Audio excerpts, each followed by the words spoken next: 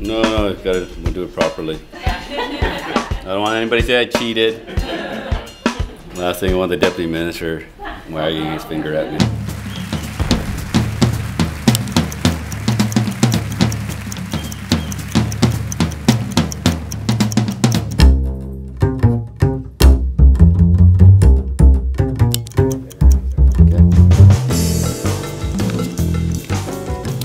What is your favorite food? Curry, of course. If you could travel anywhere in the world, where would you go? It would be out of this world, like my good friend Mark Carno. What are you passionate about? My kids. Who is the first person you make friends with when you start a new job? You go to the mailroom. What is your number one work-related priority? My mandate letter. What is your favorite part of your job?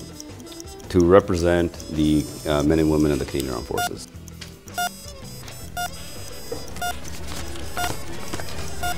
What is the most valuable piece of advice you have received? Do never get cocky because life has a way of humbling you very quickly. Am I done? Yeah, and I was going to keep going.